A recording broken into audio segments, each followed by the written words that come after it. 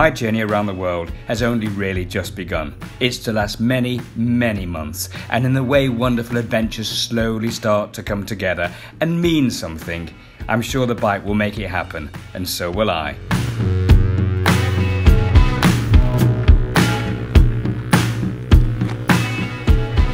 Well, I'm in Death Valley, and this is actually 20 Mule Team Canyon, a little back road. And I was camping last night, and it was very beautiful, but a little bit cold. But I've got a sleeping bag now, so I'm obviously a bit warmer inside my tent. But transecting Death Valley are all sorts of little back roads with fantastic names like Stovepipe Wells and Furnace Creek and Badwater Basin, which is 282 feet below sea level. And we're going to all sorts of wonderful places, and yeah, sort of having a great time.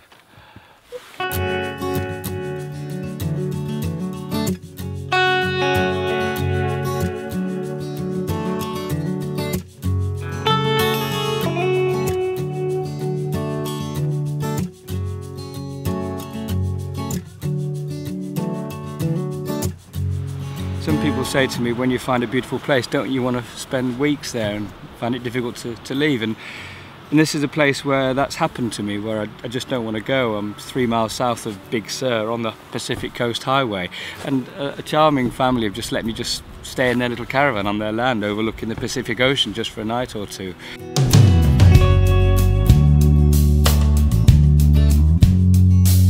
This is the Golden Gate Bridge leading into San Francisco, and it's one of the most iconic bridges in the world.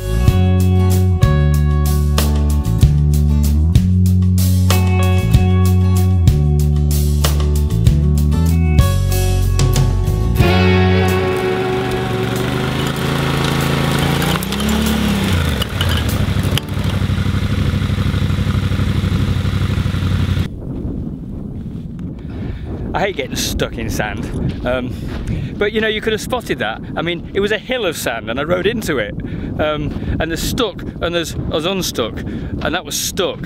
Now I'm unstuck, but at least it's a light enough bike for a little bloke like me to be able to sort out, so it's good to know that if you get stuck in sand, you can get out of it.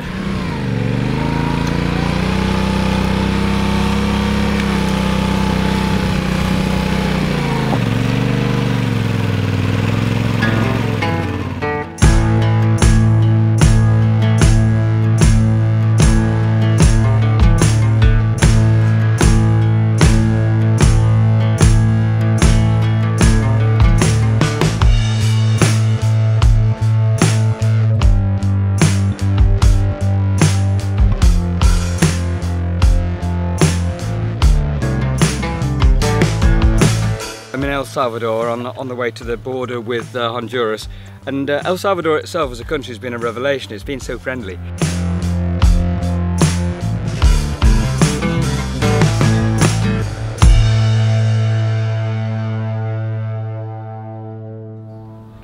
There's something about Nicaragua which is stuck in time. You could go back 100 years and see what you see here now.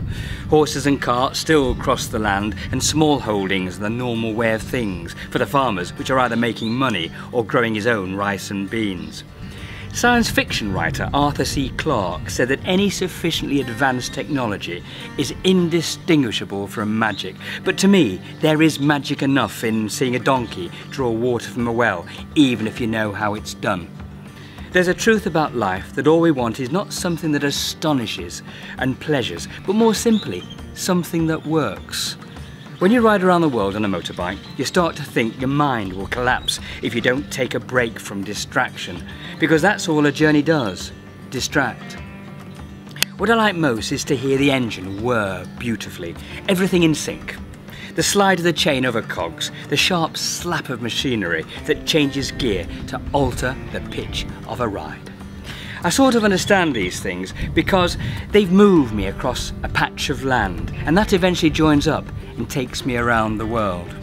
On my bike, I feel real. I feel really thrilled by the motion. I really feel me, as if my body parts are as one with the machine.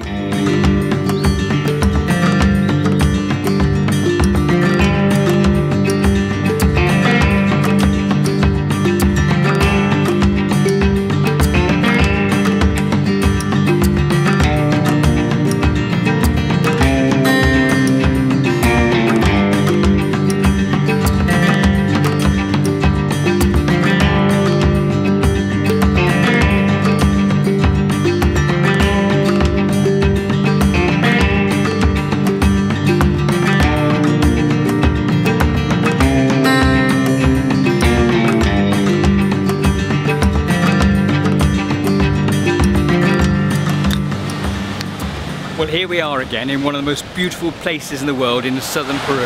I'm Billy No Mates me, I haven't got any friends.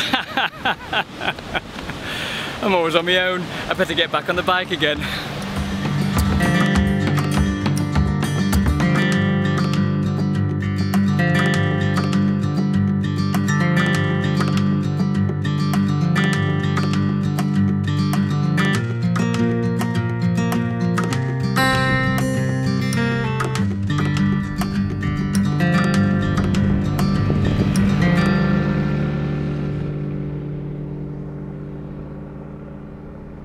My job is to make nice pictures of the bike and great films of my journey around the world, and to relay this story about where I'm going and how I'm doing it to my audience. And that's the best bit of this job. It's the bit of this job which I truly love. And you suddenly get to a point, and where I am at the moment in the Chilean Andes is the fact that it's so awesomely beautiful, and it suddenly reminds me of what a magnificent world we live in. It's wonderful.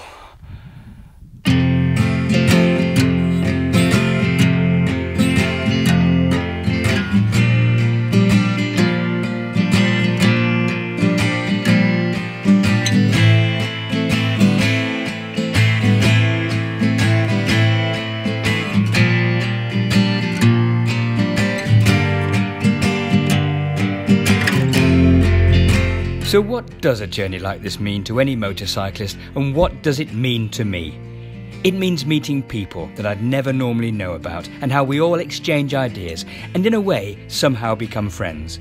It means riding my bike to places which in my wildest dreams I never thought I'd visit, then come home with heroic tales and great stories.